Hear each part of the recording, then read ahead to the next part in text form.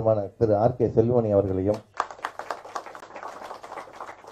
தமிழ்நாடு திரைப்பட இயக்குநர்கள் சங்கத்தின் பொருளாளர் திரு பேரரசு அவர்களையும்,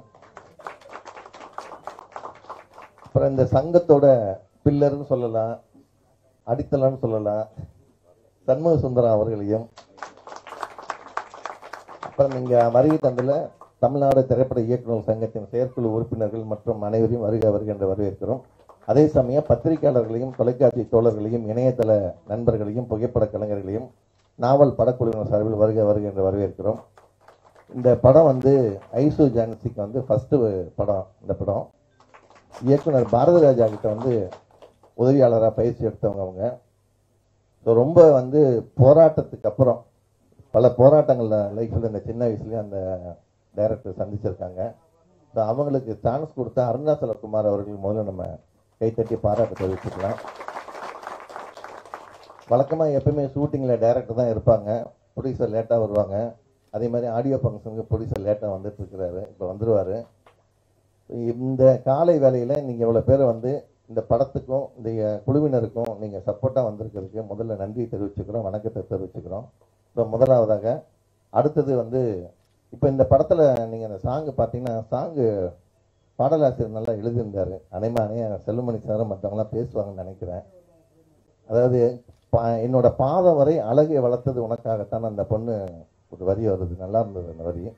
அதுக்கப்புறம் பார்த்தீங்கன்னா, ஆணின் அதை இறுக்கம் அடங்கும் வரை தாங்கும் வரைன்னு ஒரு வார்த்தை அந்த பையன் ஹீரோ பாடுறாரு. அதுக்கப்புறம் பார்த்தீங்கன்னா, தந்தை என்ற சுகத்தை தந்தது நீதான்றதெல்லாம் அப்படி நல்லா இருந்தது, டச்சிங் வேர்டெலாம். ஸோ இந்த படம் வந்து ஒரு இப்போ எப்படின்னா ஒரு த்ரில்லர் ஜேர்னலில் கொண்டு போயிருக்காங்க. நல்ல கதை ஆக்சுவலாக. அந்த வாசகமே ஹாரர் த்ரில்லரில் போயிருக்கேன். அந்த வாசகமே நல்லா இருந்தது. நம்ம மீடியாக்கெலாம் அந்த டைலாக் தரோம் நாங்கள். கொஞ்சம் இந்த மாதிரி படங்களை வந்து மீடியாக்கள் வந்து கொஞ்சம் பெருசாக கொஞ்சம் ஃபோக்கஸ் பண்ணிங்கன்னா நல்லாயிருக்கும். ஏன்னா கரண்ட்டில் இருக்கணும்ட்டு கமர்ஷியல் ஹீரோக்களுக்கு மட்டுமே முக்கியத்துவம் கொடுத்துட்ருக்கீங்க. இந்த மாதிரி படங்களுக்கும் கொஞ்சம் நீங்கள் முக்கியத்துவம் கொடுத்து மக்கள்கிட்ட கொண்டு போய் சேர்த்துங்கன்னா, இந்த மாதிரி புது இயக்குநர்களும் புது தயாரிப்பாளர்களும் துணிஞ்சு படம் எடுக்க வருவாங்க. ஸோ அதை வந்து நீங்கள் ஒரு சேலஞ்சாக எடுத்து செய்யுங்க. இப்போ வந்து பெரிய ஆர்டிஸ்ட்டுக்கு வந்து பப்ளிசிட்டி தேவையில்லை, ஆனால் அவங்களுக்கு ஆடியன்ஸ் வந்துடுவாங்க. இந்த மாதிரி புது முகங்களுக்கும் புது இயக்குநர்களுக்கும் படங்கள் வெளியில் தெரியணும்னா அது உங்கள் கையில் தான் இருக்குது. அது ஒரு வேண்டுகோளாக வச்சு உங்கள் அனைவரையும் வருக வருக என்று வரவேற்கிறேன். நன்றி.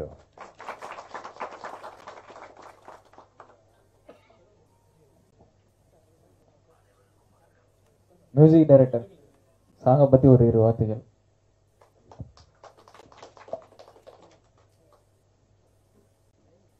அனைவருக்கும் வணக்கம். நடிகர் சங்க தலைவர் உள்ளிட்ட பொருளாளர் செயலாளர் அனைவருக்கும் வணக்கம் தெரிவித்துக் கொண்டு, வந்திருக்கும் பத்திரிகையாளர்கள் மற்றும் இயக்குனர் சங்க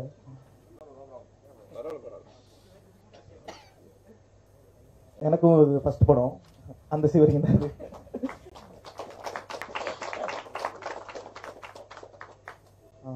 எங்கள் மேலே நம்பிக்கை வச்சு இந்த மூவியை கொடுத்த என்னோட ப்ரொடியூசர் அருணாச்சலம் சாருக்கு நன்றி. அப்புறம் ஐஸ்வர்யா வந்து என்னோட ஃப்ரெண்டு, டைரக்டர்னு சொல்ல முடியாது, என்னோட ஃப்ரெண்டு. ஒரு 1 மந்த்தாக ஒர்க் பண்ணிகிட்டு இருக்கோம், போயிட்டுருக்கு. சாங் ஆல்மோஸ்ட் கம்ப்ளீட்டட் அப்படி தான் சொல்ல முடியும். ட்ரெய்லர் நேற்று நைட்டு காலையில் தான் முடித்து அனுப்பிச்சிட்ருக்கோம். சப்போர்ட் பண்ணுங்கள். சிங்கர் வந்து சத்யபிரகாஷ் மற்றும் பிரியங்கா பாடியிருக்காங்க. லிரிக்ஸ் வந்து கண்ணன் அவர்கள் எழுதியிருக்காங்க. மிக விரைவில் அது சோசியல் மீடியா பிளாட்ஃபார்மில் வரும். அதாவது திங் மியூசிக் அல்லது ஃபோன் ஏதாவது பேசிகிட்டு இருக்கேன். Thank you so much. அடுத்ததாக நம்ம பெப்சி தலைவர் திரு ஆர்.கே. செல்வமணி அவர்களுக்கு நம்ம ஐஸ்வர்யா வந்து சால்வை அணிப்பார் கேட்டுக்கொள்ளுது. வழக்கமாக மூத்தவங்க தான் இளையவங்களுக்கு போடுவாங்க. ஐசு ஜான்சி, அது ஒரிஜினல் பேரு ஐஸ்வர்யா. ஐசு ஜான்சி.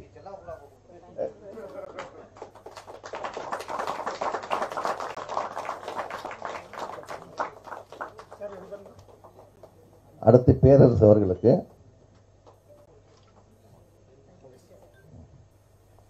ஐசு ஜான்சி.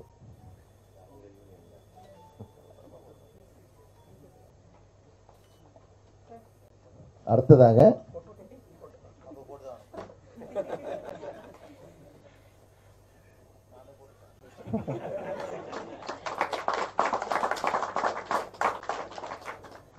இந்த படத்தின் இசையமைப்பாளர் ரகுநாத் அவர்களுக்கு செல்வமணி சார் அவர்கள் சால்வை அணிவிப்பார்கள்.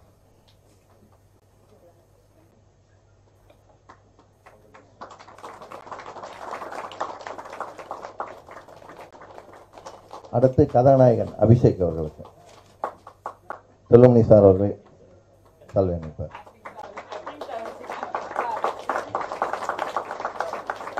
முதல் படத்திலேயே இவ்வளவு ரசிகர்கள் இருக்காங்க, அதுக்கே பாராட்டு தெரிவிக்கலாம்.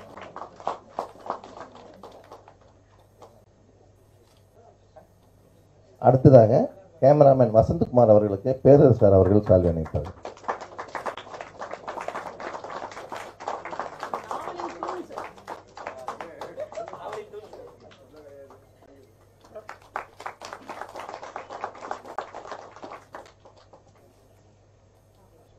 அடுத்து சண்முகம் சுந்தர சார் அவர்களுக்கு ஐசு ஜான்சி அவர்கள் சால்வை அணிவிப்பார்கள்.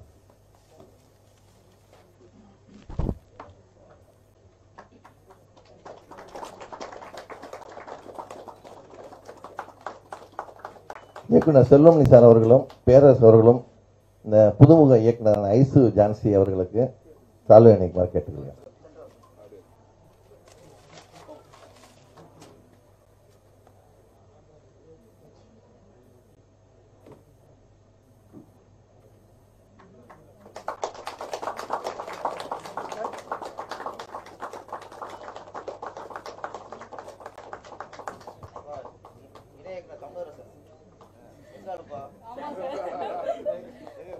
இணை இயக்குனர் கவிலாசன் அவர்களுக்கு பேரரசு சார் வந்து சால்வை அணிவிப்பார்.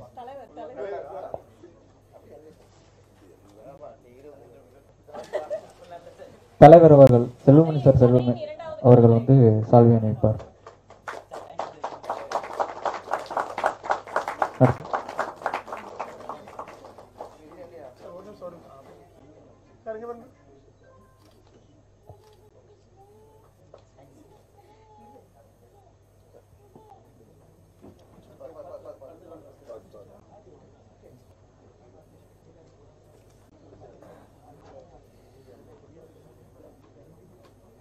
திரைப்படத்தை பற்றி திரைப்படத்தில் நடித்த நடிகரான அபிஷேக் சார் வந்து ஒரு சில வார்த்தைகள் பேசுமாறு கேட்டுக்கொள்ளப்படுகிறது.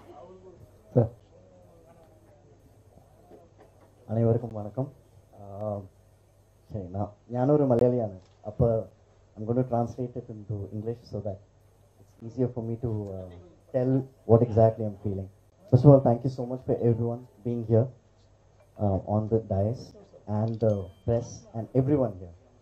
I'd like to say that Aishu, you have given a chance to somebody that who's always been wanting to work.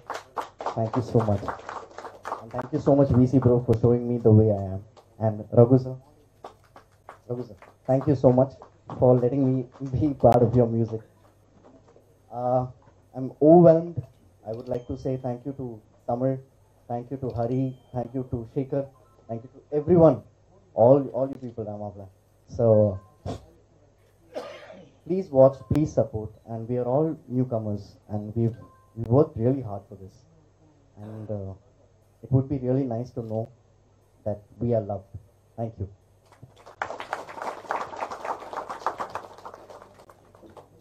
எங்கள் திரைப்படத்தின் கேமராமேனான வசந்தகுமார் சார் அவர்களை பேசுமாறு கேட்டுக்கொள்கிறேன்.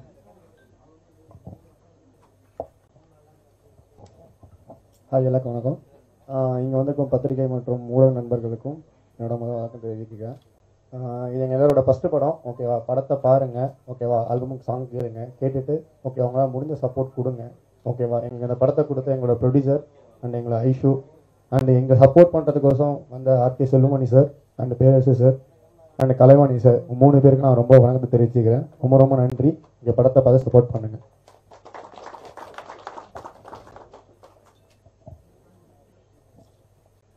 இயக்குனர் சண்முக சுந்தரம் சார் அவர்களை ஓரிரு வார்த்தைகள் பேசுமாறு கேட்டுக்கொள்ளப்படுகிறேன். அனைவருக்கும் வணக்கம். எல்லோரும் இளைஞர்கள், புதியவர்கள், முதல் படம் ஆர்வத்தோடும் கலை அறிவோடும் செய்திருக்கிறார்கள். இவர்களது முயற்சி மிகப்பெரிய வெற்றி பெற வேண்டும். அதற்கு நீங்கள் உறுதுணையாக இருக்க வேண்டும் என்று பத்திரிகையாளர்களை கேட்டுக்கொண்டு, இவர்கள் நமது திரையுலகத்திலே தொடர்ந்து படங்கள் செய்து, நல்ல கருத்துள்ள படங்களை செய்து, நல்ல திறமையுள்ள இயக்குநராக ஐசு ஜான்சியும், தம்பி கேமராமேன் வசந்தகுமார் அவர்களும், இசையமைப்பாளர் அவர்களும் மற்றும் கதாநாயகன் எங்கிருந்தால் என்ன, கேரளம் வந்தால் என்ன, தமிழ் என்றான், அந்த கதாநாயகன் தான்.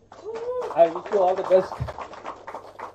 ஸோ இந்த படம் நாவல் மிகப்பெரிய வெற்றி பெற எனது மனமார்ந்த வாழ்த்துக்கள்.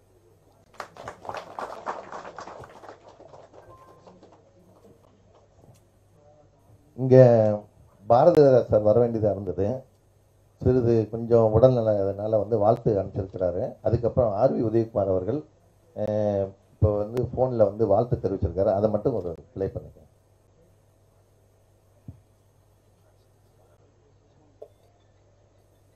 நடந்து கொண்டிருக்கும் நாவல் தலைவருக்கும் பேசுறேன். தற்போது நடந்து கொண்டிருக்கும் நாவல் திரைப்படத்தின் பாடல் மற்றும் ட்ரெய்லர் வெளியீட்டு விழாவுக்கு எனது மனமார்ந்த வாழ்த்துக்களை தெரிவித்துக் கொள்கிறேன். குறிப்பாக இத்திரைப்படத்தை இயக்கிய ஐசு ஜான்சி அவர்களுக்கு எனது வாழ்த்துக்களை தெரிவித்துக் கொள்கிறேன்.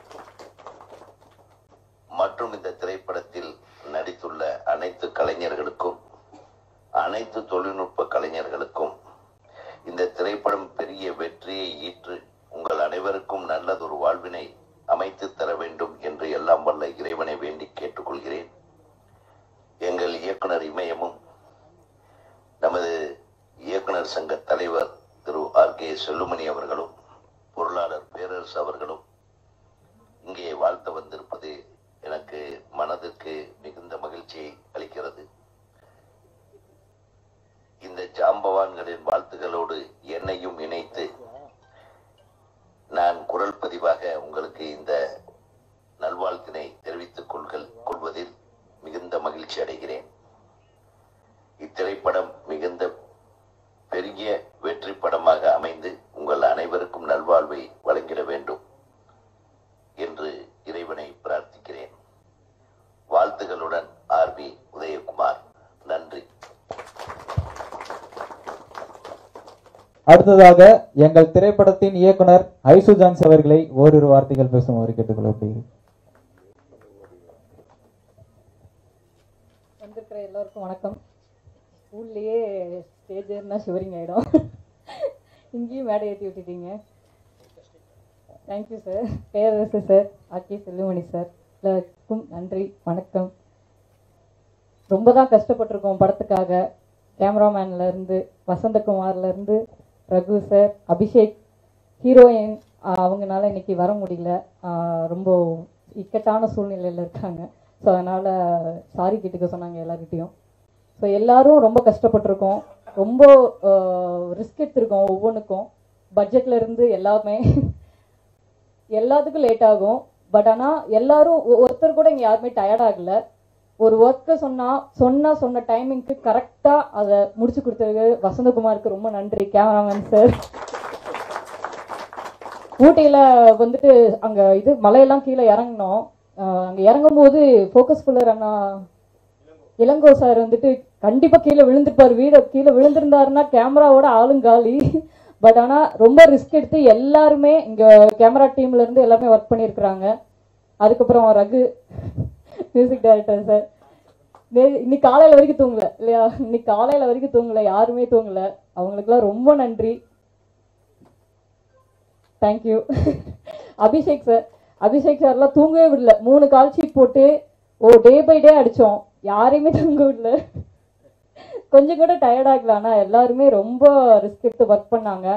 என்னோட தூண்கள் ஏடிஸ் எல்லா டைமும் திட்டு வாங்குவாங்க, ஒரு நாள் கூட திட்டு வாங்காம இருந்ததே கிடையாது. ஆனா கொஞ்சம் கூட முகம் சுளிக்காம எல்லாரும் ஒர்க் பண்ணாங்க. தமிழரசன், செல்வா, ஆனந்த், ஹரி, ரோலக்ஸ், சேகர், எல்லாருக்கும் ரொம்ப ரொம்ப ரொம்ப ரொம்ப நன்றி, தேங்க்யூ. கண்டிப்பா படத்தை சப்போர்ட் பண்ணுங்க. நாவல் இது ஒரு ஹாரர் கமர்ஷியல், ஒரு ட்விஸ்டபிளான ஹாரர் தான். கிளைமேக்ஸ் வரைக்கும் கண்டிப்பாக பார்த்தா உங்களுக்கு படம் ரொம்ப பிடிக்கும். சாங் வந்துட்டு சோனியில் அப்படி பேசிட்டு இருக்கோம், நல்லபடியாக வரணும்னு எல்லாம் வல்ல இறைவனை வேண்டுகிறேன். தேங்க்யூ. ஸோ இப்போ வந்து இவருக்கு ஒரு சின்ன ஒரு இன்ட்ரோ கொடுக்கலாம். ஊர்களுக்கெல்லாம் தன்னுடைய படங்கள் மூலம் பேர் வாங்கி கொடுத்தவர். விஜயகாந்த், விஜய், அஜித், அர்ஜுன் படங்களை இயக்கியவர். பஞ்ச் டயலாகுகளை நடிகர்களுக்கு வாரி வழங்கியவர். இவருடைய பாடல்கள் பட்டி தொட்டி எங்கும் இன்று முறை வரவேற்கப்பட்டிருக்கு. இயக்குனர் சங்கத்தின் பொருளாளர் திரு பேரரசு அவர்களை வாழ்த்தி பேச அழைக்கின்றோம்.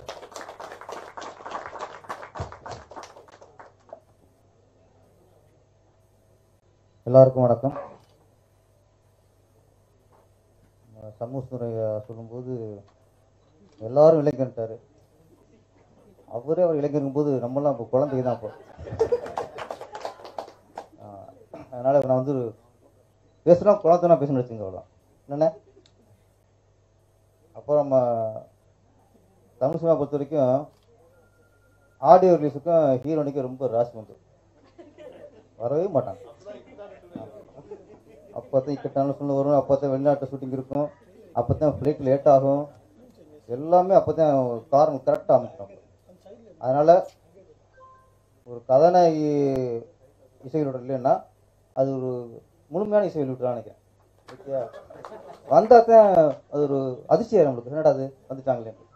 அதனால் அது ஒரு முழுமையான ஒரு வெற்றிகரமான இசை வெளியிட்டுருக்கலாம். இந்த படத்தின் கதாநாயகன் அபிஷேக், அவர் வாழ்த்துக்கள்.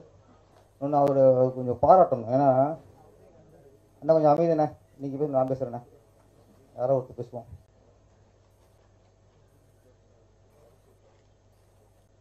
நம்ம திரையுலக தமிழ் திரையுலகில் சில ஹீரோக்கள் வருவாங்க, தொடர்ந்து வெற்றி கொடுப்பாங்க, உச்ச நடிகர் ஆயிடுவாங்க, பெரிய வெற்றி நடிகர் ஆயிடுவாங்க. அதுக்கப்புறம் தான் தெரியும் இவர் மலையாளி, அதை கிளப்பிவிடுவாங்க. அதுக்கப்புறம் தெரியும் இவர் கன்னடத்துக்காரு. ஏன்னா 100 படம் நடிச்சதுக்கப்புறம் தான் ஒரு ஹீரோ கன்னடத்துக்காரரா, மலையாளியா, இல்லை ஆந்திராக்காரரா அப்படிங்கிறது நம்மளை அப்போ தான் கணக்குனாங்க. ஏன்னா ஆனால் நம்ம அபிஷேக்கு ஃபஸ்ட்டு இந்த குறும்படம் ஃபஸ்ட்டு இங்கே ஃபஸ்ட்டு அனௌன்ஸ் பண்ணிட்டார் நான் மலையாளின்ட்டு.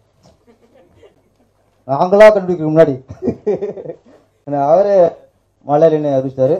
அந்த தைரியத்துக்கு பாராட்டுகள். எங்கள் தமிழ் சினிமாவை பொறுத்த வரைக்கும் இங்கே மலையாளி, கன்னடம், தெலுங்கு, ஹிந்தி, ஆமாம், இவங்க எல்லாத்தையும் அரவணைப்போம். நான் பச்சை தமிழன் தள்ளி நின்று நான் ஆதரவு வரேன், வா வா திராவிட நண்பரே வாங்க, நான் கேரளா வரேன், வாங்க திராவிட உடம்புறப்பே வாங்க, நான் கரெக்டில் வந்தேன், வாங்க வாங்க, நான் மதுரையில் இருந்திருக்கேன். அப்படி மதுரையா, எந்த ஏரியா, மாட்டுத்தவனே, அடுத்த வரோம். அதனால நீங்கள் இங்கே தமிழ்னு சொல்கிறது தான் பயப்படணும். மலையாளில் தைரியமாக சொல்கிறோம், நாங்கள் வந்து ஆரம்பிச்சிடுவோம், எல்லாம் தூக்கி வச்சுருவோம், மேலே எங்கேயும் வச்சுருவோம். அந்த மாதிரி மண் எங்கள் மண், தமிழ் மண். அதனால் இங்கே கலைத்துறைக்கு எந்த பாகுபாடு இல்லைங்க. சினிமான பரவாயில்ல, இப்போ அரசியல் அப்படித்தான். நம்மளாம் தமிழர் நினச்சிக்கிருக்கோம். இவரை தமிழை காத்தவர், தமிழை வளர்த்தவர் அப்படின்ட்டு இவரே உண்மையான தமிழ் நினச்சிக்கிருக்கோம். திரும்பி கொண்டு போகிறாங்க, யாரும் தெலுங்குங்கிறாங்க. ஏய் இல்லை இத்தனை எங்கேடா போனீங்க? இப்போ நம்மளுக்கு ஸ்டாக் ஆகுது, என்ன இவர் தெலுங்குறா ஒத்துக்குமா மைண்டு. அப்படியே ஒரு தமிழ் தலைவரே பார்த்து திடீர்னு அவர் தெலுங்கு இறங்கும் போது எப்படி மூளையே கொஞ்சம் ஆடி போயிருங்க. அப்புறம் நம்ம திரும்பி பார்க்கும்போது உண்மை தான் இருக்கு, இருந்தாலும் அதெல்லாம் நான் பார்க்க மாட்டேன். நீங்கள் யார் தமிழ்நாட்டிலே பல தலைமுறையாக வாழ்ந்து வளர்ந்து தமிழுக்காக பாடுபட்ட யாரும் நாங்கள் வந்து மொழிவாரியில் யாரும் பார்க்குறதில்ல. அதில் அபிஷேக் வந்து தமிழ் நடிகர். நீங்கள் வந்து தாய்மொழி என்ன வேணா இருக்கலாம், நீங்கள் தமிழ் பற்றி நடிச்சிட்டா எங்களை பற்றிக்க ஒரு தமிழ் நடிகராக தான் பார்ப்போம். உன்னுடைய தாய்மொழின்னு நாங்கள் ஆராய மாட்டோம். அபிஷேக்கு வரவேற்பும் வாழ்த்துக்களும். அப்புறம் கம்பன் விட்டு கட்டுத்தறியும் கவி பாடும்பாங்க. எங்கள் இயக்க சங்கம் ஹலோ நம்மளாலே பண்ணுவாங்க, அங்கே பண்ணுற நம்மளால தான். எப்படி அந்த தமிழர் ஆப்பிடிக்கிறானோ அவன் இயக்க சக்திக்கு வந்து அவங்க ஆக்கப்படிப்பாங்க. ஏய் ஒழுங்கா வைக்க, அது நான் பேச பண்ணுவான். தலைவர் கரெக்டாக இருக்கும், நீங்கள் செக் பண்ணுங்க, தலைவர் கரெக்டாக இருக்கும். நம்ம பேசுக்கு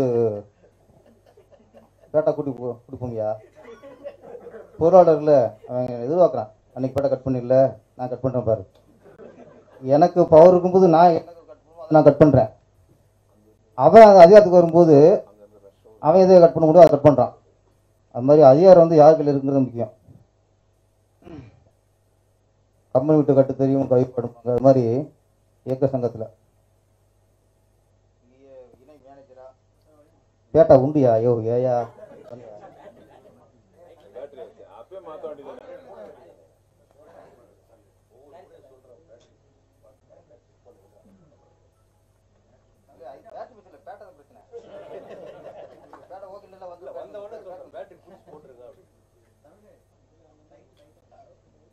பத்தி சொல்லும் போது இப்படி நடக்குது தமிழ்.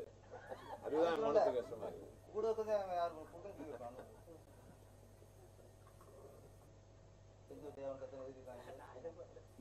வாழ்க்கையை கத்துக்கோ.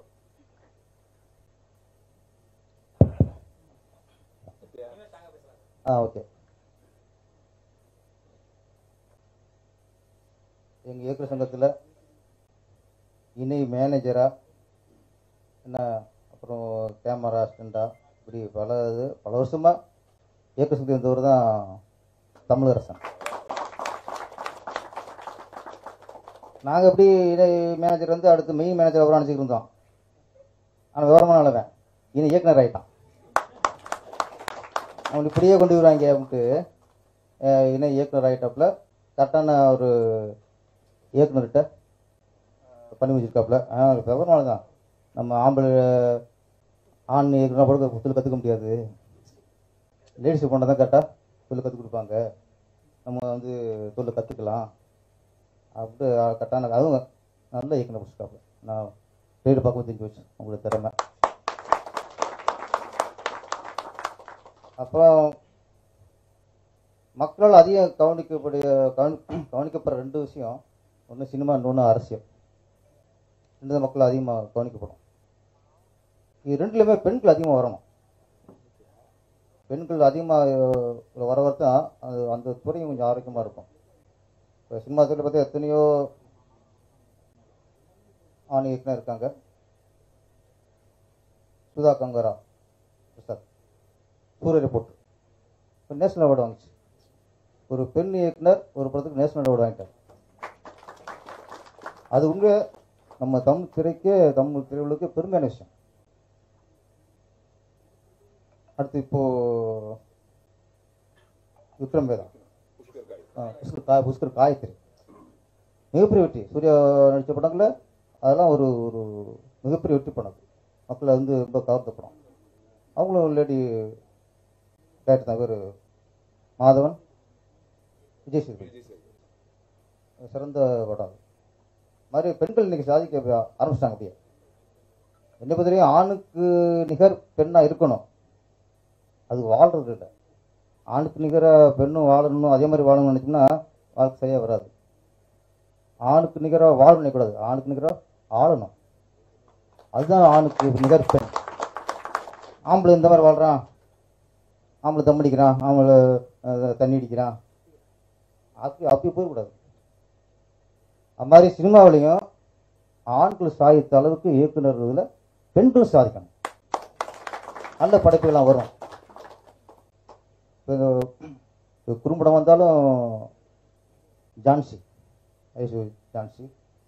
ஜான்சினாலே அந்த பேருக்கே ஒரு தைரியமும் வீரமும் இருக்கு. ஜான்சினாலே நம்மளுக்கு ஜான்சினாலே ஞாபகத்துக்கு வரும். இந்த வீரப்பெண்ணை ஞாபகத்துக்கு தைரியமாக வந்திருக்காங்க. அவங்களுக்கு வாழ்த்துக்கள்.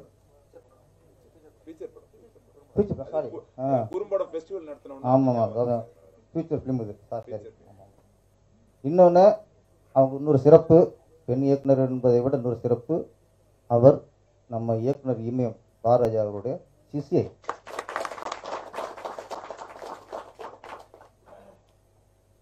இன்னைக்கு பாரதிராஜ சாரோட ஆதிக்கம் இன்னைக்கு இருக்குது சினிமாவில். இன்னைக்கு இங்கே இருக்கிற பாதி பேர் அவருடைய வாரிசுகள் தான். அவர் அசிஸ்டண்ட்டு, அவருக்கு அசிஸ்டண்ட்டு, ஒரு ஆழமா மாதிரி நிறைய கிளைகளை வச்சிருக்காரு. எங்கள் இயக்குநர் சங்கத்திலேயே பாரதிராஜா அவரோட வாரிசு அதுவும் இங்கே Vikram sir, Selvamani sir sir Bharathi assistant Manivannan சாரோட அசிஸ்டண்ட் செல்வமணி சார், சுந்தர்சி மணிவண்ணன் சாரோட அசிஸ்டண்ட், மனோஜ்குமார் சார், மனோபாலா, இப்படி எங்கள் சங்கத்திலே பாதி பேர் பாரதிராஜாவுக்கு தான். ஆமாம், அது அல்ல எங்கள் சங்கத்தில் சொல்கிறேன். அப்புறம் இங்கே பாக்கியராஜ், பாண்டியராஜன், சேரன், அது தனி ஏகப்பட்டது. ஆனால் பாரதிராஜாங்கிறது நம்ம தமிழ் திரையுலகுக்கு கிடைத்த மிகப்பெரிய ஒரு பொக்கிஷம். அவருடைய வாரிசா இன்னைக்கு ஜான்சி வந்திருக்காங்க.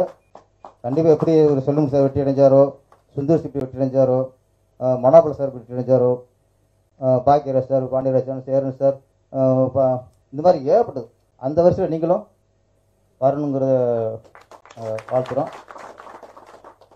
இந்த படத்தோட கதைன்னு தெரியாது, நம்ம கண்டென்ட் மட்டும் கேட்டேன் என்ன சொல்லிட்டு. இந்த டெலிபதி அதை முன்கூட்டியே உணர்தல் தானே? ஆமாம், அதை பற்றி கதை. இந்த முன்கூட்டியே உணர்தல், அந்த டெலிபதிங்கிறது ஒரு விஷயத்தில் நம்மளுக்கு நம்ம உணர முடியுது. எப்படின்னா அது சினிமா வச்சு தான். சமீபத்தில் ஆச்சரியமான விஷயம், இந்த ரசிகர்களுக்கு எப்படி உணர்றாங்க, எப்படி இது வெற்றி படம், இது எப்படி இது தரமான படம் அப்படிங்கிறத எப்படி அவங்க கண்டுபிடிக்கிறாங்கன்னு தெரியல அவருக்கு. ஏன்னா சில படம் பெரிய ஹீரோ 10 கோடி 5 கோடி வாங்குற ஹீரோ, அதுக்கு முன் படம் பெரிய வெற்றி அடைஞ்சிருக்கு. அதுக்கடுத்து இந்த படம் வருது, நம்ம நினைக்கிறோம் இதுக்கு முன்னாடி ஒரு படம் பெரிய வெற்றி அடைஞ்சிருக்கு, இதுவும் அதோட வெற்றி அடைஞ்சு நினைக்கிறோம். ஆனால் ஃபஸ்ட்டு ஷோ 20 பேர் இருக்கான், அதே நாள் 3ஆவது ஷோ கேன்சல் ஆகுது. ஷாக் ஆகுது, எப்படி கண்டுபிடிக்கிறான்? அதை பெரிய ஹீரோ தான், வெற்றி பெற ஹீரோ தான், அவர் நடிச்சும் உள்ள வரலைன்னா சினிமாக்காரங்களை விட ஆடியன்ஸ் தெளிவாக இருக்கான். அவருக்கு இந்த டெலிவரி அவனுக்கு இருக்கு. அதை டிசைனு ட்ரெயிலர் இதை வச்சு கண்டுபிடிச்சிடான், இது தேரும் இது தேராதுன்ட்டு. நம்ம தான் பெருசாக பின்ன போகிறோம் அப்படின்னு நினச்சிக்கிருக்கோம். நீ வாடி நாங்கள் பண்ணிக்கிறோன்றாங்க. அதே மாதிரி புது டைரக்டர், புது ஹீரோ, சின்ன படம் நம்ம நினைக்கிறோம் பெரிய படமே ஓட மாட்டேங்குது, இவங்கெல்லாம் விடுறாங்கன்னு நினைக்கிறோம். ஃபர்ஸ்ட் ஃபுல்லாக இருக்கு சார். லவ் டுடே மாதிரி ஓப்பன்ஸே ஃபுல்லாக இருக்கு. ஆச்சரியமா இருக்கு, எப்படி அவன் கணிச்சாவன்? நம்ம எங்க இப்போ சின்ன படத்துக்குலாம் ஆடியன்ஸ் வரமாட்டான் நினைக்கிறோம், வந்துடுறானே டெலிபதி. அவனுக்கு தெரியுது, அவன் மூலையில் சிந்தல தெரியுது இது தேரும் இது தேராதுன்ட்டு. நீ பெரிய ஹீரோ போட்டுக்கோ சின்ன ஹீரோ போட்டுக்கோ, நான் கண்டுபிடிச்சிடும்டா இது தேரும் தேராதுன்ட்டு. அந்த தெளிவு இன்னைக்கு நம்ம ஆடிட்டு இருக்கு. நம்ம டைரக்ட் பண்ணுற, நம்ம இப்போ பிடிச்ச கதைகளை தான் பிடிச்சி பண்ணுறான். அவனுக்கு தெரிய மாட்டேங்குதுல்ல, படம் பார்க்க தெரிஞ்சிருக்குல்ல தேரும் தேராதுன்ட்டு. அதனால இன்னைக்கு மிகப்பெரிய அறிவாளி சினிமாக்காரங்க இல்லை, மிகப்பெரிய அறிவாளி இயக்குநர்கள் இல்லை, மிகப்பெரிய அறிவாளி கதாசிரியர்கள் இல்லை, மிகப்பெரிய அறிவாளி ரசிகர்கள். ரசிகர்கள் வந்து மிகப்பெரிய அறிவாளின்னு நினைச்சு கதை பண்ணாதான் நம்ம ஜெயிக்க முடியும். நம்ம சொல்றதுதான் கதை நினைச்சா அவனை மாட்டினேன். அதனால இன்னைக்கு ரசிகர்கள் தான் அவனே டைரக்டர். இன்னைக்கு படம் பார்க்குறவனே அப்படி டைரக்டர் படம் பார்க்குறான். அவனே ஜூரி மாதிரி இருக்கான் சார். சாதாரண பாம்பர் ஆடிச்சு நினைக்காதீங்க. அவன் உட்காரும்போது அவார்டு கமிட்டி இருக்க மாதிரி உட்காடுறான் அவன். அப்போ அவனுக்கு எப்படி படம் பண்ணணுமா? அதெல்லாம் அந்த காலம் ஏதோ ஒரு டிக்டாக் பண்ணி ஏதோ ஒன்று ஏமாத்திடான்ட்டு. அதெல்லாம் ஆனிஸ் ரொம்ப தெளிவாக இருக்கான். தெளிவாக படம் எடுத்தா ஓடும், இல்லைன்னா நம்ம ஓடிக்க வேண்டியதான் ஊருக்கு. நம்ம ஓடணுமா படம் ஓடணுமாங்கிறத நம்ம ரசிகர் அறிவியல் நினைக்கணும்.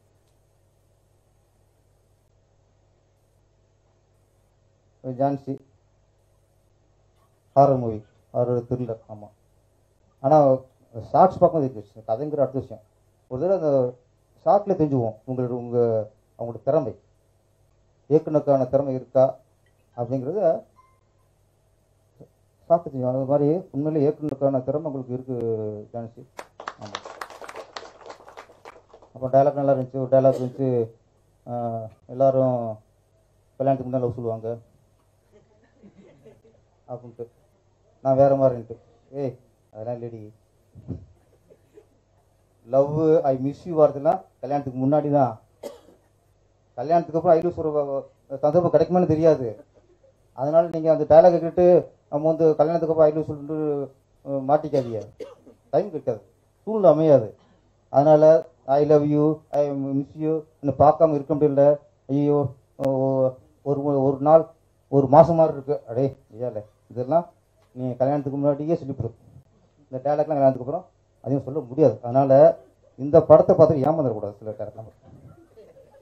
ஆனால் லவ் பண்ணுறவங்க லவ் பண்ணும்போதே சொல்லிடுங்க. என்னோட ஆர்டிஸ்ட் அதுக்காக சொந்த தான் நினைக்காதீங்க, எல்லா வாழ்க்கையும் அப்படி தாண்டி. ஆமாம், அதனால் அதுக்கான விளக்கத்தை தலைவர் சொல்லுவார். அப்புறம் ஏற்கனவே ஒரு விஷயம் சொல்லியிருக்காரு, இன்றைக்கும் வேலையில் போயிட்டு இருக்கு. பொண்டாட்டி தோத்து போங்கடான்னு சொல்லிட்டாரு, அதை ஃபாலோ பண்ண ஜெயிச்சுக்கிருக்கான். இவருன்னு சொல்ற நினைச்ச அப்புறம் வீட்டில் உட்காந்துருக்கான். ஆமாம்மா, ஆமாம்,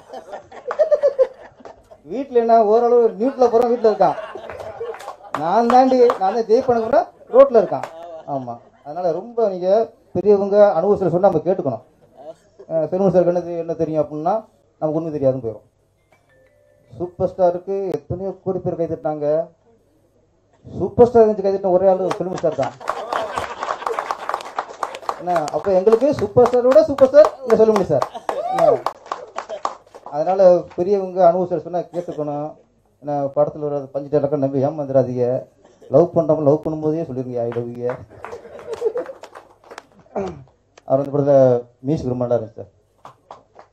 ரகு சார், ரகுநாத் பண்ண ஃபஸ்ட்டு சொன்னார், நம்பவே முடியல. நல்ல இசையை தெரிஞ்சுட்டு தான் போட்டுச்சு. ஆமாம், ஃபஸ்ட்டு போகிறோமா செகண்ட் போகிறோமா 100வது படம் போகிறோமா வந்து அதெல்லாம் விஷயமே இல்லை. தெரிஞ்சுட்டு போகிறோமா, தொழில் தெரிஞ்சுட்டு பண்ணுறோமா, அதுதான். தொழில் தெரிஞ்சுட்டு பண்ணால் ஃபஸ்ட்டு படமும் 100வது படம் மாதிரி, தொழில் தெரியாமல் பண்ணோம்னா 100வது படமும் ஃபஸ்ட் படம் மாதிரி தான். அதனால் நீங்கள் ஸ்கோர் பண்ணிட்டீங்க. அப்புறம் பாடல் வரிகளை பற்றி அதெல்லாம் சொல்லுவாங்களே, இந்த கந்தனுக்கு பூத்தி கவுட்டுக்கலாம் பாங்கல, எனக்கு மீன் தெரியாது. அதெல்லாம் விஜயமுரளி சார் இருக்கார்ல, அவருக்கு அது அவருடைய லாகா, அது இலாகா. ஒரு பெண்ணை பற்றி வரைக்கிறான்னா என்ன வரைக்கிறான், ஓ இடுப்பு பற்றியா தொடையை பற்றியா அப்படின்ட்டு எங்கேயாவது செக்ஸாக வரைச்சிட மாட்டான்னு ரொம்ப இருக்காரு. இல்லை அதில் கொஞ்சம் ஏமாத்தார் அவர். இல்லைன்னா ஒரு பாயிண்ட் தொப்புளை பற்றி நீங்கள் எழுதியிருந்தீங்க, இன்னைக்கு அதான் ஹைலைட் அவருக்கு பிடிச்சிருப்பார். அது நீங்கள் ரொம்ப டீசெண்டாக காதலை பற்றி சொல்லிட்டாங்க. அவரு உச்சி முதல் டக்குன்னு பார்த்து போயிட்டாங்களே, பாட்டா வரலங்கிறத ரொம்ப ரொம்ப கொஞ்சம் வெக்ஸாட்டாரு. முதல்ல அவரும் சால்வ் போட்டு சேர்த்தணும். ஆமாம், அவருக்கு வந்து எப்பவுமே காதல்லையும் காமமும் இருக்கணும். காமப்பால் காதல் பால் எல்லா பால் இருக்கணும். என்ன சார் நம்மளுக்கு? ஆமாம், ஓகே, அவருக்கு சால்வ் போட்டு ஆதரவு அனுப்பிடுவோம். டோட்டல் டீமுக்கு என்னுடைய வாழ்த்துக்கள். இந்த படம் நாவலுங்கிறது வெற்றி படமாக அமைஞ்சு இந்த நாவல் உங்கள் வெற்றிக்கு தொடர்வதையாக போயிட்டே இருக்கோம். நன்றி, வணக்கம்.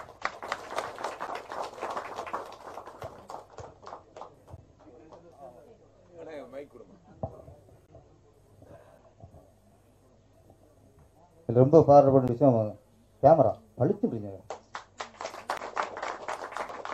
நாங்களும் வரும்போது இப்போ பண்ணுவாங்க, குடும்பம் சின்ன பண்ணுவாங்க, சிலர் நிறைய குவாலிட்டி இல்லாமல் இருக்கும், ஏதோ கேமரா பண்ணிட்டு நீட்டாக பண்ணிட்டார். அவரோட ஒர்க்கு ரொம்ப நல்லது. அதுவும் இந்த ஹாரர் மூவிக்கு ஏற்ற மூடு பக்காவாக இருக்குது படத்தில். இந்த மூடு இப்போ டோட்டலாக படிச்சுட்டாம அந்த கதைக்கு ஏற்ற லைட்டிங். எப்பவுமே கதைக்கேற்ற ஹீரோ எந்த அளவுக்கு முக்கியமோ, கதைக்கேற்ற கதாநாயகன் எந்த அளவுக்கு முக்கியமோ, அதே மாதிரி கதைக்கேற்ற லைட்டிங் ரொம்ப முக்கியம் படத்துக்கு. அந்த அளவுக்கு இப்போ கேமராமேன் பண்ணியிருந்தாரு, அவருக்கு வாழ்த்து. நன்றி. அடுத்ததாக உண்மை சம்பவங்களை திரைப்படமாக்கி மக்களிடையே ஏகப்பட்ட வரவேற்பை பெற்றவர், திரைப்பட இயக்குனர் சங்கத்தின் தலைவராக இருப்பவர், 3 முறை பெப்சி யூனியன் தலைவராக தொடர்ந்து பணியாற்றி இருப்பவர், இனியும் இவர்தான் எங்கள் தலைவராக இருக்க வேண்டும் என்று சினிமா தொழிலாளர்கள் விரும்புகின்றார்கள். இயக்குனர் சங்கம் மற்றும் சர்ச் யூனியன் தலைவரான திரு ஆர் கே செல்வமணி சார் அவர்களை பேச அழைக்கிறோம்.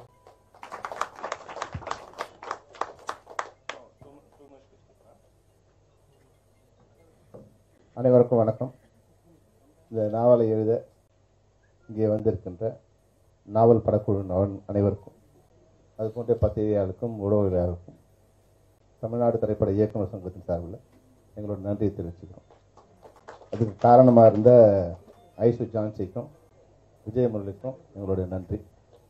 விஜயமுரளி சார் சொன்னார் ஸ்பாட்லைட் போட சொன்னார். ஸ்பாட்லைட் மட்டும் இல்லை, 20 லைட் போடுறதுக்காக எல்லா பிளானும் போட்டு வச்சுருந்தோம். அப்புறம் அதை கைவிட்டுட்டோம்.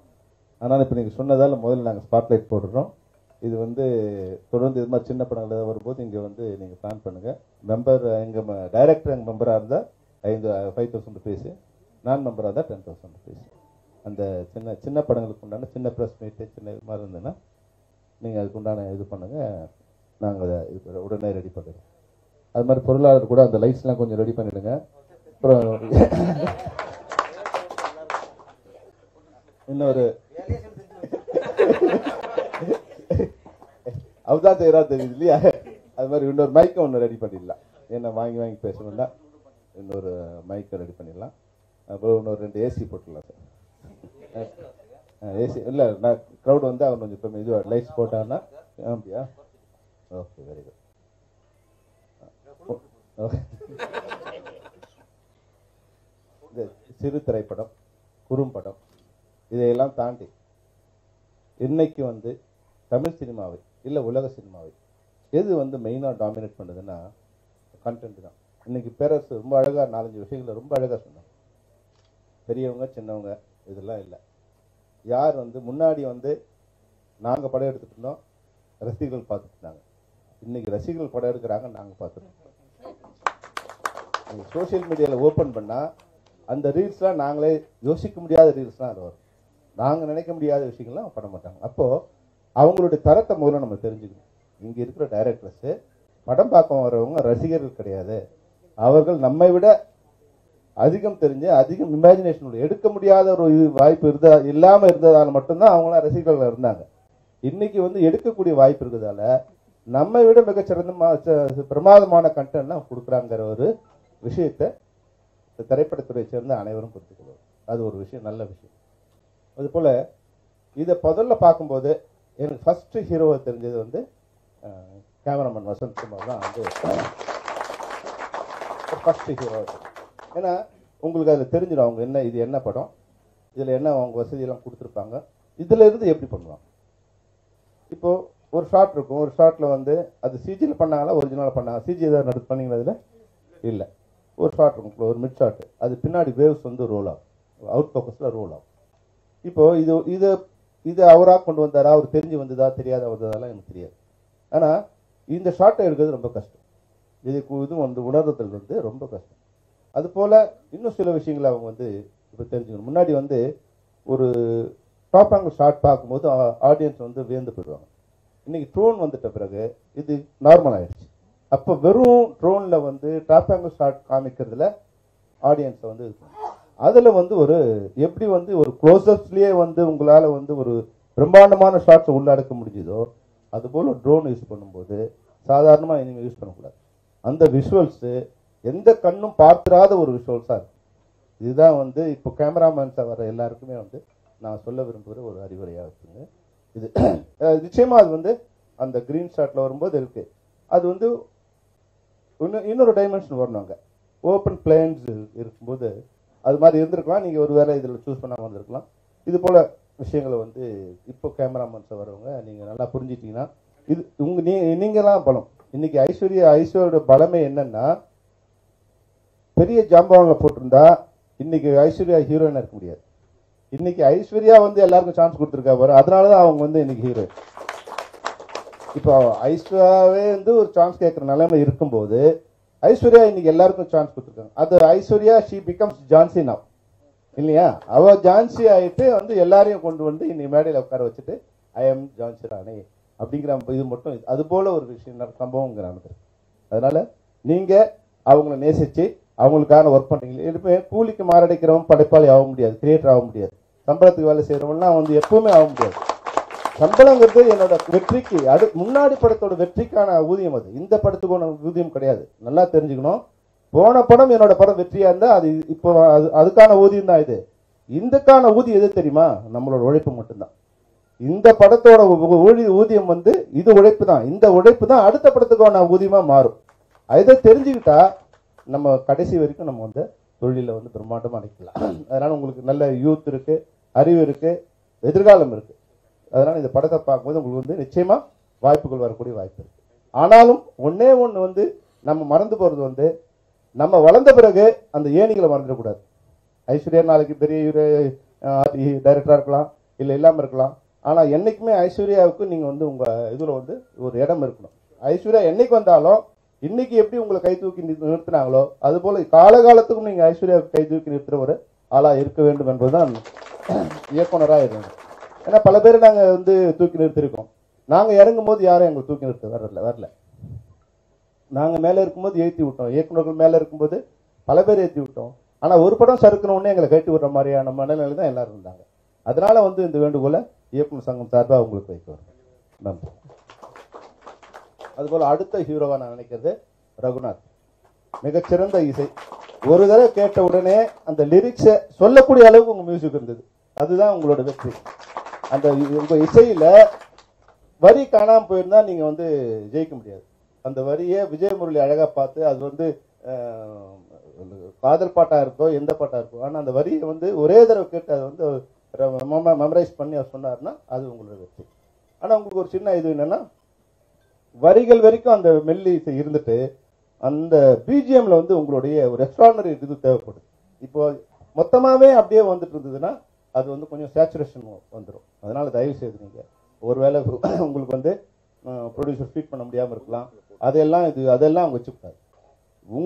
நீங்க வந்து ப்ரொடியூசர் நம்ம கொடுத்தாங்களா இல்லையா, வாய்ப்பு கொடுக்கறது தான் இன்னைக்கு உங்களுக்கு பெரிய அதை வந்து நீங்க என்ன பண்ணணும்.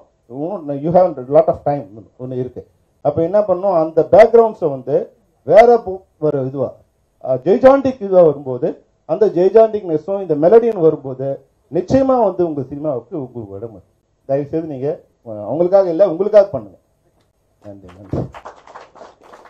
அது போல இன்னைக்கு ஒரு இயக்குனர் வந்து இயக்குனருங்கிற வந்து நாவல் அந்த நாவலுங்கிற ஒரு டைட்டில் இருக்கிறதாலும் இயக்குனர் சங்கத்தில் இந்த விஷயம் நடக்கிறதாலும் இதை நான் உங்களுக்கு தெளிவுபடுத்த விரும்புகிறேன். கதை எழுதுறவங்க இயக்குனர் கிடையாது. ஃபர்ஸ்ட் அவங்க நாவலாக கதாசிரியர். அவங்க நான் கதாசிரியர் இருக்கணும் அவசியம் கிடையாது. புலன் விசாரணை என்னோட கதை கிடையாது. செம்பருத்தி என்னோட கதை கிடையாது. ஆனால் செம்பருத்தியில் தான் எனக்கு வந்து இன்னைக்கு வரைக்கும் நான் வந்து மார்க்கெட்டில் இருக்கிறதுக்கு காரணம் செம்பருத்தி தான். ஏன்னா ஒரு புது கதாசிரியர் கதையை வாங்கி புது ஆர்டிஸ்டை இது பண்ணி நான் வந்து அதை படத்தை வரும்போது மொத்த அதற்குண்டான புகழையும் நான் வந்து அடையும் போது 20 வருஷம் 30 வருஷம் ஆனா கூட நான் இந்த மேடையில் நிற்க முடியும். அப்போ மிகச்சிறந்த விஷயங்களை வெளியேந்து எடுக்கிறதுல தப்பே இல்லை. நானே கதை திரைக்கதை வசனம் போட்டுக்க வேண்டிய அவசியம் டைரக்டர்களுக்கு கிடையாது. இது முதல்ல இயக்குனர் புரிஞ்சுக்கிட்டு. இன்னொன்று, மிகச்சிறந்த கதை எழுதுவது எழுத்தாளரோட வேலை. இயக்குனரோட முதல் வேலை எழுதப்பட்ட கதை. நீ எழுதினியா இன்னொருத்தர் எழுதினாங்களுக்கு விஷயம் இல்லை. அந்த கதையை எப்படி திரைப்படமாக்குது, இதுதான் இயக்குனரோட வேலை. இந்த வேலையை சரியா செய்ய முடியாம நம்ம வந்து மற்றவங்க மேல குறை சொன்னா, பேரர் சொன்ன மாதிரி தான், மற்றவங்களை குறை சொன்னா நீ காணாம போயிடுவ. என்னுடைய தவறை நான் உணர்ந்து நான் திருத்தி கொண்டாதான் அடுத்த முறையாவது நான் இயக்குனரை ஜெயிக்க முடியும். அது இல்லாம ஜனங்க முட்டாள்பா, ஜனங்க புரிஞ்சுக்கலப்பா அப்படின்னு சொல்ல ஆரம்பிச்சினா, இல்ல அவங்க சரியா என்ன வந்து ஜட்ஜ் பண்ணலன்னு சொல்ல ஆரம்பிச்சுன்னா எந்த காலத்திலும் யாரும் இயக்குனர் ஆக முடியாது. திரைக்கதையை மாற்றி திரைக்கதையை வந்து திரைப்படமா மாற்றுறது மிகப்பெரிய ஒரு வித்தை. சாதாரண வித்தை இல்லை. அரசு சொன்ன மாதிரி ஒரு ஃப்ரேம்லயே, ஒரு ட்ரைலர்லயே, ஒரு டீசர்லயே ஆடியன்ஸ் வந்து இன்னைக்கு அண்டர்ஸ்டாண்ட் பண்ணிக்கிறான். அவன் முதல் ஷோவிலே வந்து வரான் இல்ல வரல, அவ்வளோ. சில படங்கள் எங்கேயோ சில படங்கள் வந்திருக்கும், வந்து பெரிய ஆர்டிஸ்டோட படங்கள் வந்து ஏமாந்து போகலாம், ஆர்டிஸ்டோட இமேஜ்ல வரலாம். ஆனா சிறு திரைப்படங்களுக்கு கூட அவன் மிகச்சிறந்த படங்களை பார்க்கும்போது நீங்களே பாருங்க, எந்த ஒரு இதுவும் வெளியே எக்ஸாம்பிள்ஸை வெளியே எடுக்க வேண்டிய அவசியம் இல்லை. இங்கிருந்தே கூட பாருங்க. பார்க்கும்போது நான் இந்த ஒரு ஆஃப்டர் பார்க்கும்போது ஜனங்கள் வந்து மிகச்சிறிய படிப்புகளை, மிகச்சிறந்த படிப்புகளை, சிறிய படைப்புகளை அழகாக அடையாளம் கண்டுபிடிச்சு அதை வெற்றி படமாக மாற்றுறாங்க. அப்போ வர படைப்பாளிகளுக்கு, இயக்குக்கு, ஐஸ்வர்யா மாதிரி நண்பர்களுக்கு நான் சொல்ல விரும்புறது என்னன்னா, இதை பற்றியும் முன்ன மாதிரி ஹீரோவுக்கு வந்து இன்ட்ரடக்ஷன் வைக்கணும், ஓப்பனிங் கொடுக்கணும், பஞ்ச் டைலாக் கொடுக்கணும், காமெடி வேணும், செக்ஸ் வேணும், ஃபைட் வேணும், இதெல்லாம் ஒன்றுமே இல்லை. இதெல்லாம் இப்போ அந்த ரூல்லாம் பிரேக். அந்த ரூல்லாம் இருக்கலாம், இல்லாமல் கூட இருக்கு. அந்த ரூல் இல்லாமல் கூட படம் பண்ணல. அப்போ நமக்கு இப்போ என்ன வேணும்னா, தியேட்டரில் வந்து உட்கார்ற ஆடியன்ஸுக்கும் ரசிகர்களுக்கும் திரைக்கும் ஒரு கெமிஸ்ட்ரி இருக்கு. அந்த கெமிஸ்ட்ரி வந்து எப்போ வந்து ஆரம்பிக்குதோ, படம் ஆரம்பிச்ச 3வது நிமிஷத்துல அந்த கெமிஸ்ட்ரி ஆரம்பிச்சு, டைட்டில் முடிஞ்ச 3வது நிமிஷம், டைட்டில் எவ்வளோ வச்சுங்க, டைட்டில் இருந்தால் ஓகே, இல்லை டைட்டில் விட சில படங்கள் ஆரம்பிச்சோம். ஆனால் படம் 3வது 5வது நிமிஷத்துக்குள்ள அந்த ரசிகனுக்கும் திரைக்குமான ஒரு உறவு வந்து ஸ்டார்ட் ஆயிடுச்சுன்னா, அது யாராலும் பின்னாடி கொஞ்சம் முன்னாடி கொஞ்சம் வந்தால் கூட அட்ஜஸ்ட் ஆகி வந்துடுவான். ஆனால் அங்கே வந்து விலக ஆரம்பிச்சான்னா அதுக்கப்புறம் அவனால் உள்ளே வர முடியாது. உடனே ஃபோன் எடுப்பான், வாட்ஸ்அப் ஓப்பன் பண்ணுவான், ஒக்கடா படம்ன்றான், அங்கேயே முடிஞ்சிடும். நமக்கு அது அங்கே முடிஞ்சிடும். அதுக்கப்புறம் நீங்கள் அவனை கரெக்ட் பண்ண முடியாது. எப்படி முன்னாடிலாம் வந்து செகண்ட் வீக்ல படம் தூக்கி நின்னமோ நிறுத்தினமோ அதெல்லாம் பழைய காலமோ, அது போல இன்னைக்கு திரைப்படங்கள் 5வது நிமிஷத்துக்கு மேல தூக்கி நிறுத்தலான்னு எந்த இயக்குனர் நினைச்சீங்கன்னா அது கடந்த காலம். 5 நிமிஷத்துக்குள்ள உங்களோட படங்களை ஆடியன்ஸோட வந்து அட்டாச் பண்ற மாதிரியான ஒரு விஷயத்தை நீங்க உள்ள கொண்டு வந்துட்டா மட்டும்தான் அந்த படங்களோட ஆடியன்ஸோட உறவு வந்து தொடர்ந்து நீடிக்கும். இல்லைன்னா அதை வந்து இப்போ ஐஸ்வர்யாவுக்கு ஒரு பெரிய பிளஸ் நான் என்ன நினைக்கிறேன்னா, மிகச்சிறந்த ஆட்களை தேர்ந்தெடுத்து அவர்கள் புதியவர்களாக இருக்கும் பட்சத்தில் அவர்களையும் அடையாளம் கண்டு, ஏன்னா எனக்கு ஃப்ரெண்டுங்கிறதுக்காக நான் நிறைய பேர் சான்ஸ் கொடுத்துடலாம். சான்ஸ் கொடுத்து அவங்க வந்து இந்த பாட்டை சரியா எடுக்க முடியா போயோ, இல்லை வந்து இந்த கேமராவை சரியா கையாள முடியாத ஆட்களோ, என்னோட நட்புங்கிற ஒரே ஒரு காரணத்துக்கு அவங்க தகுதி இல்லாதவர்களுக்கு படம் கொடுத்துருந்தா நானும் காணாமல் போயிடுவேன். ஆனால் இயக்குனரோட மிக முக்கியமான பொறுப்பு என்னன்னா, நான் பலமுறை சொல்லியிருக்கேன், இயக்குனர் என்பவர் வெறும் நார் மட்டும்தான். இதை சுற்றி இருக்கிற டெக்னீஷியன்ஸும் நடிகர்கள் தான் வந்து ஒரு மலர்கள். அவங்க அந்த மலர்களை எல்லாம் ஒன்று சேர்க்கிற ஒரு நார் தான் வந்து இயக்குனர். அவன் நானா இருந்து அது சரியான மலர்களை வந்து அவன் தேர்ந்தெடுக்கும் போது அவன் மாலையாக மாறுகிறான். அவனுக்கு வந்து சமூகத்திலையும் திரைப்படத்திலையும் ஒரு மரியாதை கிடைக்குது. நானே மாலையா இருக்கணும், நானே நாரா இருக்கணும் அப்படின்னு நினைச்சோமா அதுக்கு வாய்ப்பு ரொம்ப கிடையாது. அதனால இன்னைக்கு பல்வேறு காலகட்டத்தில் சினிமா பயணிச்சிருக்கு. இன்னைக்கு வந்து கண்டென்ட்டை மட்டுமே நேசிக்கின்ற, கண்டென்ட்டை மட்டுமே ரசிக்கின்ற திரைப்படம் உருவாகி இருக்கு. அதனால இன்னைக்கு நீங்க தயப்பாயிருக்கீங்க.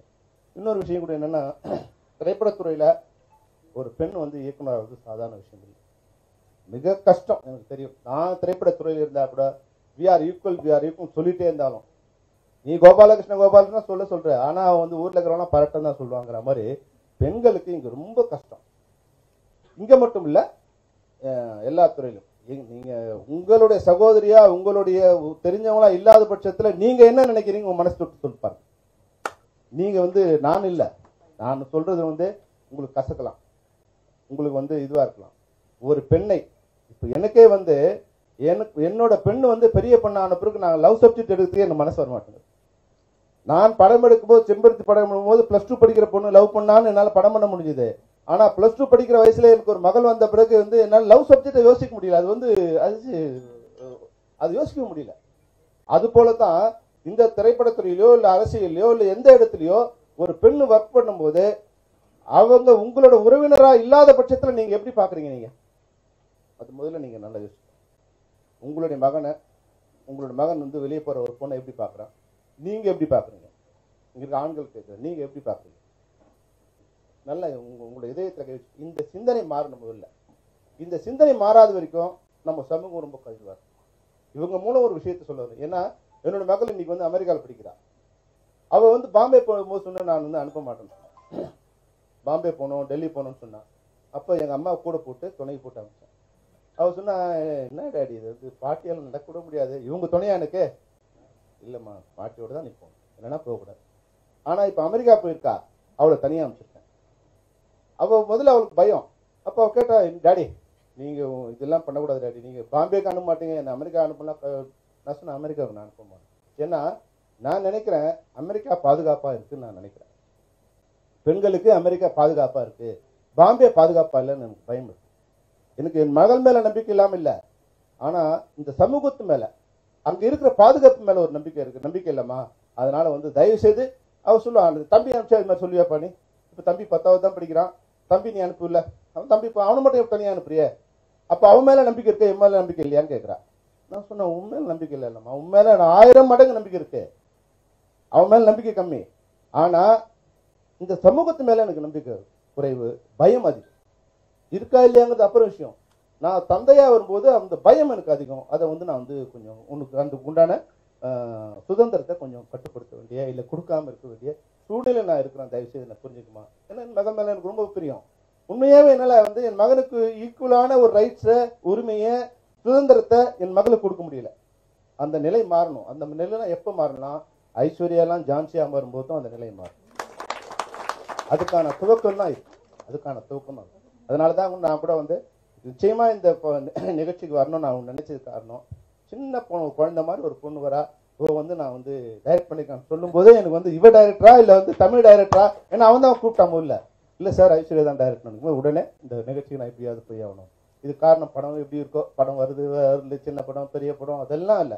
முதல்ல ஒரு பெண் வந்து, ஒரு சின்ன பெண், எந்த விதமான பின்புலமும் இல்லாத ஒரு பெண் வந்து போராடி ஒரு இயக்குனரா மாறி இருக்காங்க.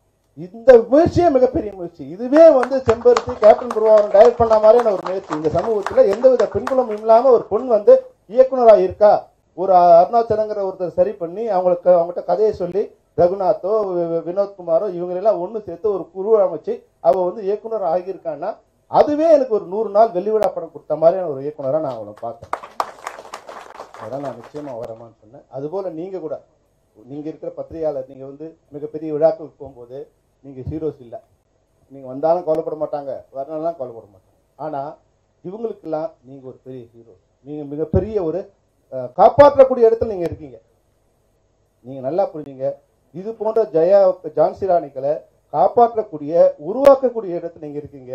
இதுல ஏதாவது சின்ன சின்ன தவறு இருந்தா அதையெல்லாம் கண்ணில் பார்க்காம, எப்படி வந்து பூனை வந்து அதுக்கு தன்னோட குழந்தையை கவும் போது எப்படி கவுதோ, எலியை கவும் போது எப்படி கவும், எலியை கவும் போது அதுக்கு இறை, ஆனா பூனை தன் குட்டியை கவும் போது அது தன்னோட குழந்தை அப்படி தூக்கிட்டு. அது போல பத்திரிகையாளர் நீங்க இந்த படங்களை ஜான்சிமா, ஜெயா மாதிரியான, ஐஸ்வர்யா மாதிரியான இளம் பெண்களை நீங்க அந்த பூனை தன் குட்டியை வந்து தூக்கிட்டு போற மாதிரி நீங்க தூக்கி போய் ஒரு நல்ல இடத்துல வைக்க வேண்டும் என்பதுதான் நான் ஊடகவியலாளர்களுக்கு அளிக்கின்ற வேண்டுகோளாக. அருணாச்சலத்துக்கும் மிகப்பெரிய ஒரு நன்றியை சொல்ல விரும்புறேன். ஏன்னா ஒரு சின்ன பொண்ணை வந்து நம்பி, முதல்ல வந்து ஒரு பெண்ணுக்கு வாய்ப்பு கொடுக்கறதே ரொம்ப கஷ்டம், அதுவும் ஒரு குழந்தை மாதிரி இருக்கிற ஒரு பொண்ணை பார்த்து அவளை நம்பி ஒரு சான்ஸை கொடுத்துருக்கு. அருணாச்சலத்துக்கு நான் 1000 முறை நன்றி சொல்ல விரும்புகிறேன். நன்றி அருணாச்சலம். அது போல இந்த யூனிட் மிகப்பெரிய வட்டடைந்து தொடர்ந்து இதே போல பயணிச்சு மிகச்சிறந்த கலைஞர்கள் நீங்க உருவாக்கி.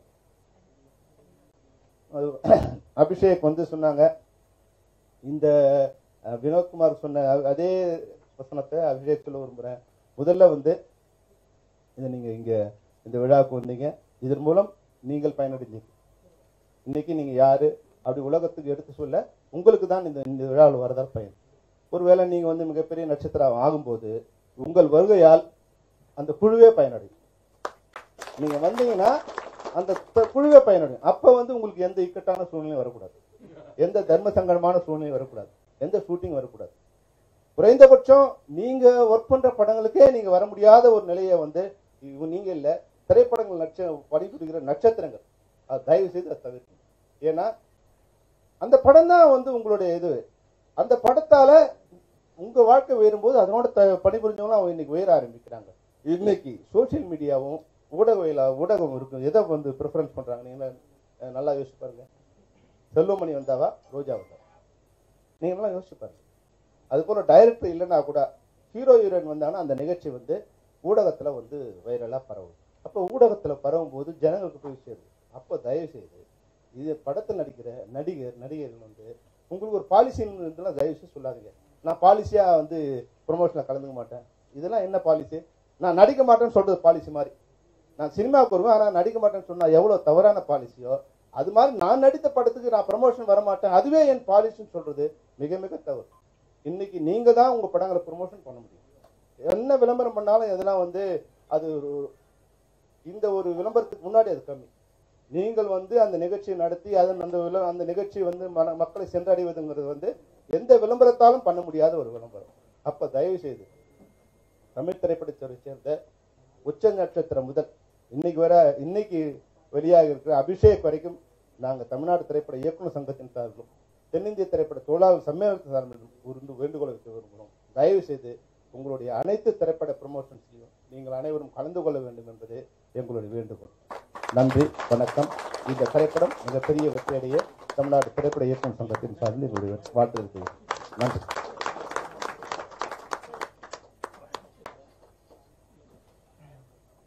தலைவர் வந்து இந்த நிகழ்ச்சியை கலந்துக்கிறாருன்னா அது நாவல் அப்படிங்கிற ஒரு திரைப்படத்துக்காக இல்லை, பெண் இயக்குனர் அவங்கள தான் பொண்ணு மாதிரி நினைச்சு சப்போர்ட் பண்ணணுங்கிறதுக்காக தான் அவர் வந்திருக்காரு. யார் வரும்போதே பெப்சியில் அங்கே ஏற்பட்ட மீட்டிங் அங்கே பொருளாளர் நம்ம மாதிரி போட்டு அவர் வாங்கினால நான் முடிச்சுட்டு வரேன்ட்டு அது வேலைக்கு இடையில வந்திருக்காரு. ஏன்னா ஒரு பெண் இயக்கரை சப்போர்ட் பண்ணணும், அது ஒன்று. இன்னொன்று எங்கள் செயலாளர் ஆர் விஜயகுமார் அவர் நீங்கள் கலந்துக்க வேண்டியது முக்கியமான வேலையாக திடீர் அர்ஜென்ட் வேலையாக ஊருக்கு போயிட்டார். ஊர்லேருந்து 1000 வேலை இருக்கு, அவருக்கு 10 நிமிஷம் வேலை இருக்கு. இருந்தாலும் வாழ்த்தன்மையாக அந்த நல்ல மனசு வாய்ஸ் மெசேஜை போட்டு வாழ்த்துருக்காருன்னா அதுவும் இந்த படத்துக்காக இல்லை. படத்தை பார்த்துட்டு ஃபுல்லாக பார்த்து படத்தை பற்றி பாராட்ட முடியும். அவரும் தான் பொண்ணாக நினச்சி என்ன ஒரு பெண் இயக்குனர் பெண் சப்போர்ட் பண்ணுங்கிறதுக்காக தான் அவர் இங்கே இல்லாட்டா கூட அங்கேருந்து வாய்ஸ் மெசேஜில் வாழ்த்து தெரிவிச்சிருக்காரு. இது எல்லாமே என்ன ஒரு பெண்ணுக்கு தங்கமே சப்போர்ட் பண்ணலாம்.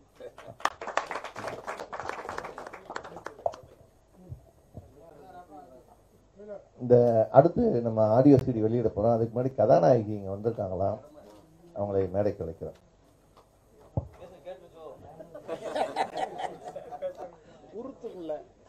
ஆதிரை மேடம், ஜெகன் சார் வந்துட்டாரு, எங்களுடைய திரைப்படத்துடைய ஆர்ட் டைரக்டர். இருவரையும் மேடைக்கு அழைக்கிறோம். கரெக்டா லேட்டா வந்துட்டீங்க, மன்னிக்கவும். செல்வமணி சார் பேசும்போது சொன்னாரு, செம்பருத்தி என்னால வாழ்க்கையில மறக்கவே முடியாதுன்னாரு. இப்ப நிலை எப்பயுமே அவரால் மறக்க முடியாது. இப்பொழுது நாவல் திரைப்படத்தின் ஆடியோ சீடியை பெப்சி தலைவர் செல்வமணி சார் அவர்களும் இயக்குநர்கள் சங்க பொருளாளர் பேரரசு சார் அவர்களும் வெளியிட ஐசு ஜான்சி தலைமையில் படக்குழு அனைவரும் பெற்றுக்கொள்வார்கள்.